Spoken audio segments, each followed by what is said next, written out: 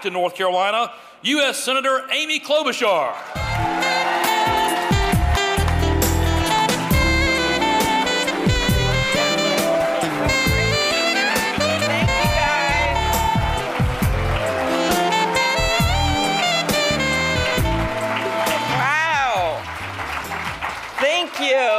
It is so great to be back with all of you. And I first wanted to recognize Tom Perez. I know he's out there. Your incredible governor, Roy Cooper, who I just saw out there. Someone I was so honored that she introduced me at our rally the other day in Raleigh. Chief Justice Sherry Beasley, thank you. What an incredible woman. And then, of course, all of you who are helping us turn North Carolina blue. And I wanted to start out by congratulating the Vice President on South Carolina. And now we know that all eyes are on North Carolina. So as Wayne mentioned, I really was proud to keynote your dinner a few years ago, and I did that for my friend Kay Hagan. And I miss Kay so much. Whenever I think of Kay, I think of yellow and orange. She was this person of such joy. I was honored to come back for her funeral a few months ago. And she had that last hard years, but Chip was at her side every step of the way. And one of the things that I always remember about Kay, and I think I said it when I was at your dinner last time, was one of her best lines ever, and she had many. She would always say, you know, there are two types of senators, those who spend all day on their hair, and then the women senators. The other thing that I remember about your dinner was that you promised me that you were going to restore the power of Governor Cooper's veto. And you did it. You did it. And I remember you had a candidate in every single district. You had plans and you elected a whole bunch of new people. So I love working for an entire ticket. And I think you all know a little bit about me if you saw my announcement in the middle of the blizzard. With 4 inches of snow on my head, I did it just to impress North Carolina.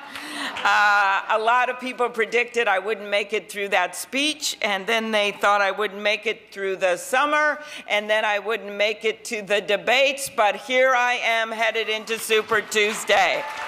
And by the way, that last debate in South Carolina was one I won't forget. I don't know if you saw the photo. I don't always have viral moments because I actually try to answer the questions. And I also remember that there's a bunch of people out there watching who haven't decided yet, who may be independents, who didn't even vote in 2016. But there I was, and there was a dispute going on between the Vice President and Tom Steyer, who were on either side of me. And at one point, I know Mayor Bloomberg was here earlier, the president earlier in the week had gone after him and claimed he was 5'4". I want you to know I am the only one on that stage that has the creds that I am 5'4", all right? So when I am on those debates, I stand on this little box, okay, so you can see me. So I am on my box, and those two start going at it. Vice President stays at his podium, but Tom Steyer is totally moving into my space, if you ever seen, and they're gesturing, and I cannot move back because I will fall off my box. And then I think to myself, as I'm smiling, and that is the photo, I think, you know what? If Tom Steyer accidentally hits me off that box, he's got deep pockets, so I'm going to be so okay.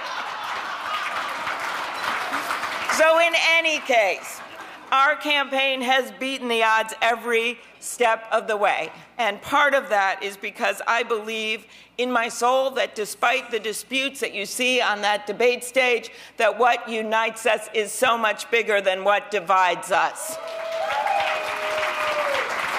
And we know here in North Carolina that this election is an economic check on this president, a president who hasn't increased the minimum wage, a president who made a bunch of promises about bringing down the prices of pharmaceuticals that he hasn't delivered on, a president that promised a bunch of infrastructure that he hasn't delivered on. But we also know it is something more than that to a lot of people from this state that maybe stayed home in 2016, maybe voted for another candidate. And those are the people that I want to bring with me. Those are the people that look at this election and they think, I think I want to bring decency back to the White House.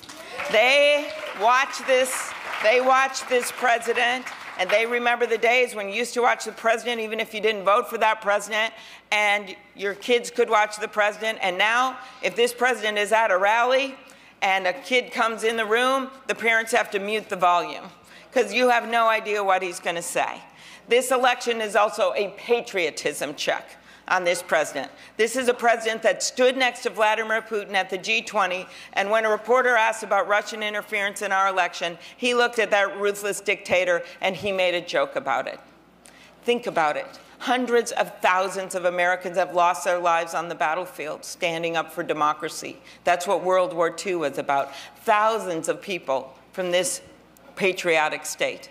4 little girls at a church in Alabama. I'm going to be in Alabama tomorrow. 4 little girls lost their lives at the height of the civil rights movement.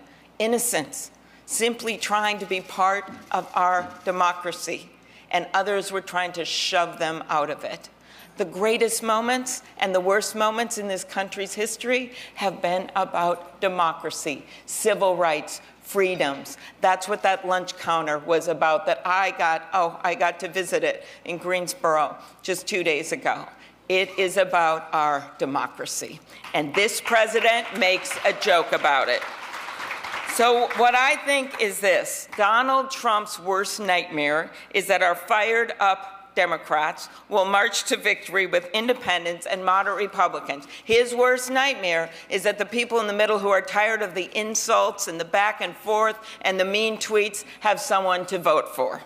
So if you feel stuck in the middle of the extremes in our politics, you've got a home with me. So let me tell you about what I think we need to get done as a party, no matter who you are supporting.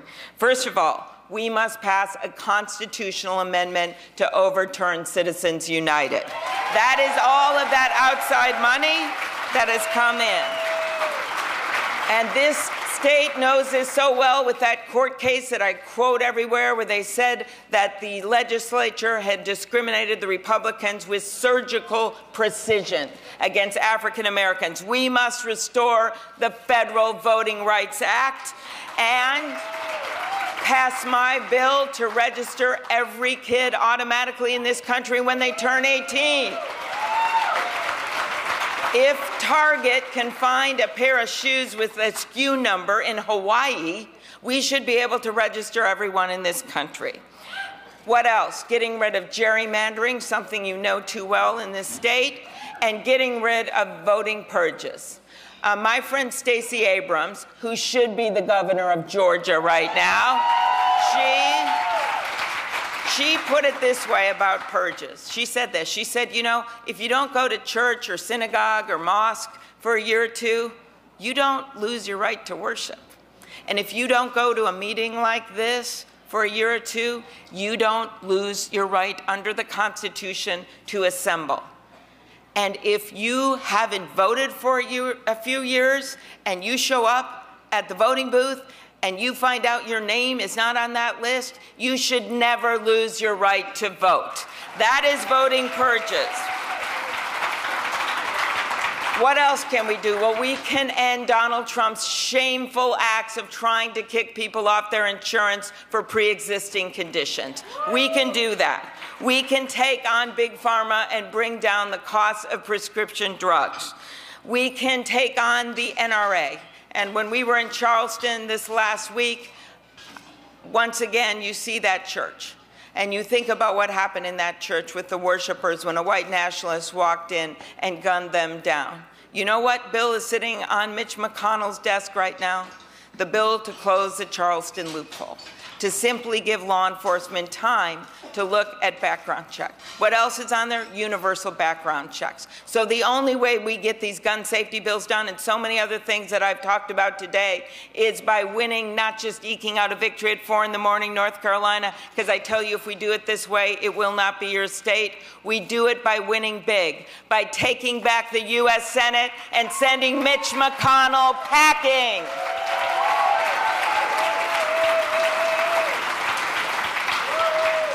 You know what else we got to do? We got to make it easier for people to pay back their student loans and making it easier for people to afford college. And in a state in that tradition of Governor Hunt, a state that understands how important education is, I found 137 things that a new president can do in her first 100 days that are legal without Congress. And the thing that I could do in the first 100 seconds is fire Betsy DeVos.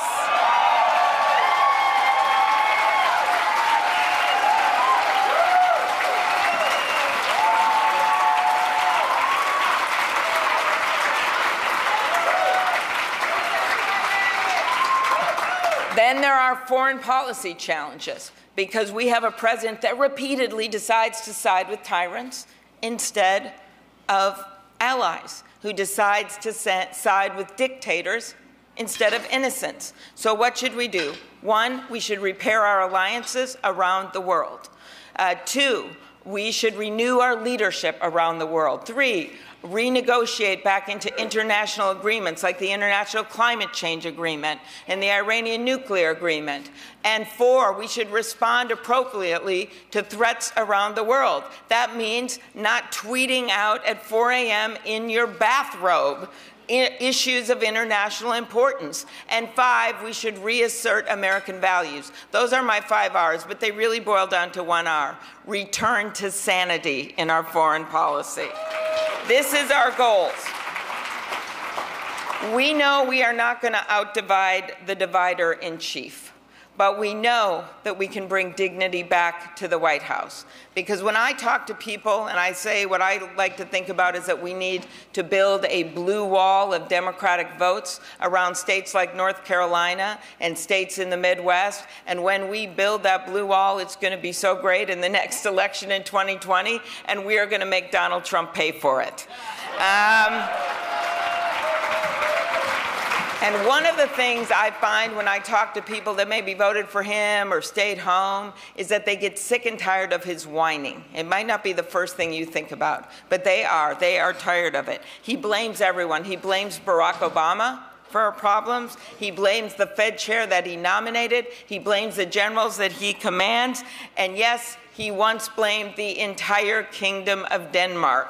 Who does that? That's what he does. He even blamed the Prime Minister of Canada, this is one of my favorite ones, for cutting him out, Trump, out of the home version, the Canadian version of Home Alone 2. That is a true story. So instead, I want you to picture this, and I'll talk here at the end about myself, because I got a different background than Donald Trump. What did he get? He got $413 million in the course of his life from his dad. This is my family story. My grandpa worked 1,500 feet underground in the mines, iron ore mines in northern Minnesota. He never graduated from high school because he had to help to take care of his 9 brothers and sisters. His parents died when he was very young. And then one of the youngest kids, Hannah, was brought to an orphanage in Duluth. He said he would go get her. He was the oldest boy. And when he had enough money, he borrowed a car and he brought her back. He and my grandma raised those 9 kids. And then they had my dad and his brother. And my grandpa saved money in a coffee can in the basement to send my dad to a 2-year community college. That was our family trust. And I can tell you that $413 million does not fit in a coffee can in the basement. From there, my dad went to a community college and then the University of Minnesota. He became a writer and a journalist. He covered the Vikings. And if you want to know something about resilience, he once wrote a book that is sadly still relevant today called Will the Minnesota Vikings Ever Win the Super Bowl?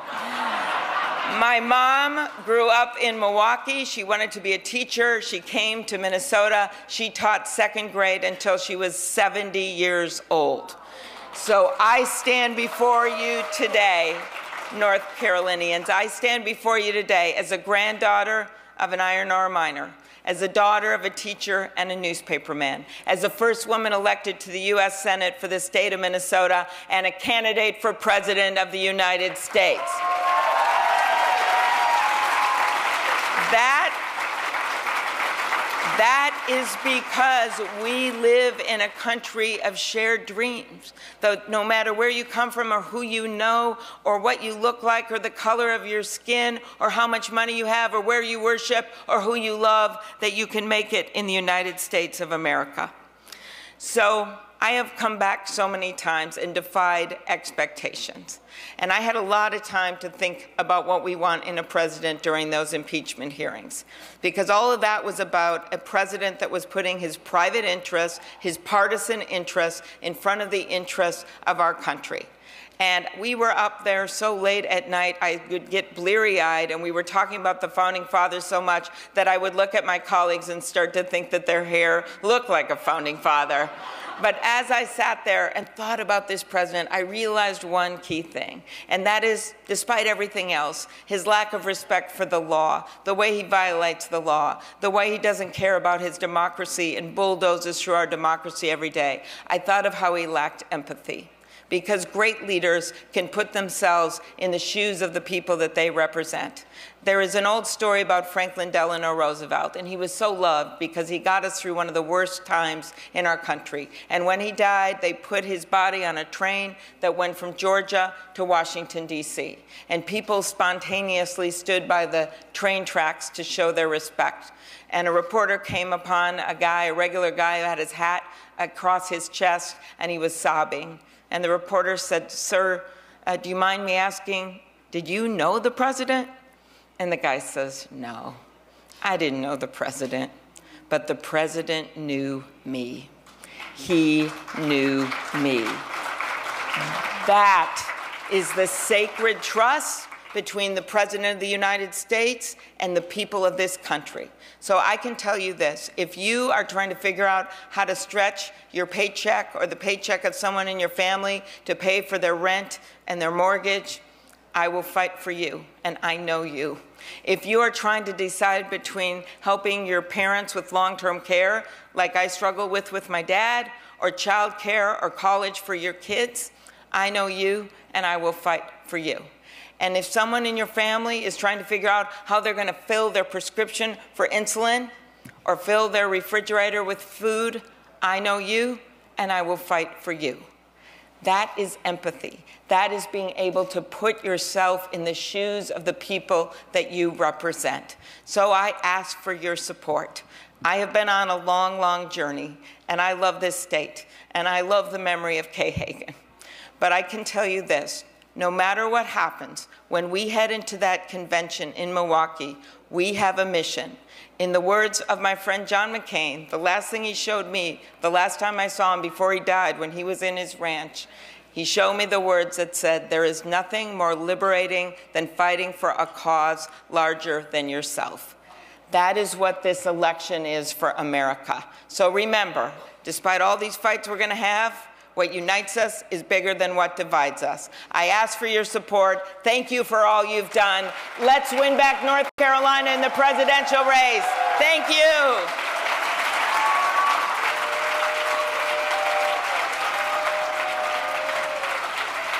Our nation was attacked on September 11th of 2001, and I responded to that in part by taking an oath.